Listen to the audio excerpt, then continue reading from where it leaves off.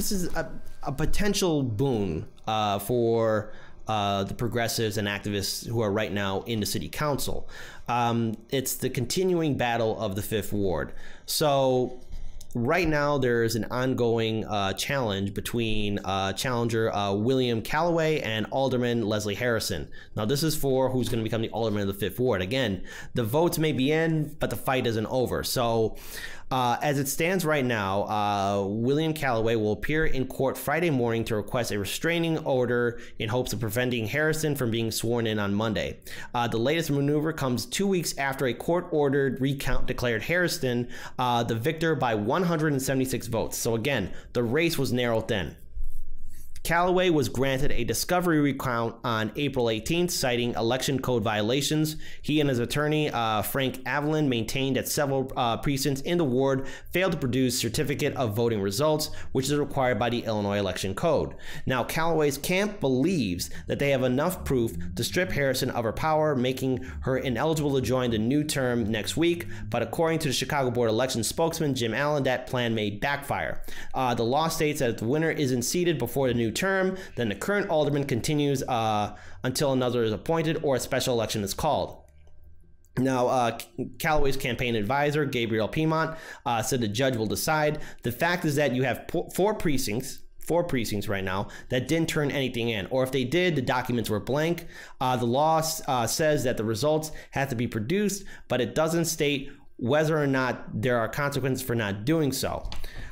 So again, this is a very interesting race. We're going to see how it turns out, especially on Monday, because that's when Mayor-elect Lori Lightfoot is sworn in, as well as all the other new aldermen are sworn as well, and we'll have a brand new city council. And just so you guys have an idea who William Calloway is, we've mentioned him on the show, when we were on the radio, when we were on CAN TV, and even when we started doing this live stream on January 2nd of 2019. William Calloway, it was one of the main activist leaders who got the shooting of Laquan McDonald made public. He was fighting for it. Him and numerous other activists and community organizers were fighting days and night to get that video made public so that the people can see what happened.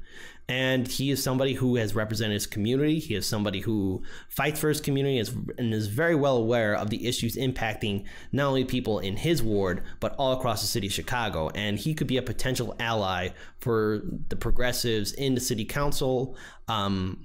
Here's hoping that he's able to be successful in actually getting a recount order, the chance, I guess the opportunity, a small chance for a special election. We'll see how this turns out. Again, this is an ongoing story. I do wish him all the best. He is somebody that I think should, get a little bit more media attention. And I hope that the results go in his favor. But again, this is Chicago politics, and with Chicago politics and voting recounts, there's always questionable ways votes are tallied up. So who knows what happened to those votes in those four precincts that didn't turn anything in. Hopefully we find out the information for that, because that shouldn't be allowed. And we should at least know how those people voted in those four precincts turned out, because let's say he won, well, Harrison shouldn't then be in office. But again, there's a lot more details to the story, and we'll let you guys know what the end result will be. I'm hoping personally that William Calloway gets in, but it's not looking good. There's a small window of opportunity, but we'll see what happens. Hey, did you like that video? Hit the subscribe button, hit that thumbs up icon, and also hit that ring bell notification so that way you guys know when we have more content up on the Hardlands Media YouTube channel. But Paul, what else can people do to help us out? Keep watching.